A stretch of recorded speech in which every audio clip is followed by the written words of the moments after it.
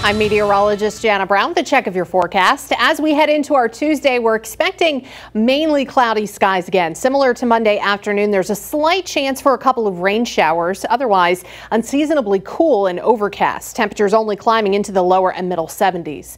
We head into Wednesday, starting off cloudy and humid.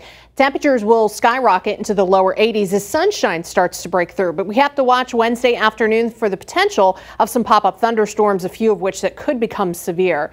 And then once the wet weather dies down Wednesday night, we should be free and clear of it heading into Thursday. Temperatures Thursday will climb into the upper 80s, so we start getting a little bit warmer, and we'll have a mixture of sunshine and clouds.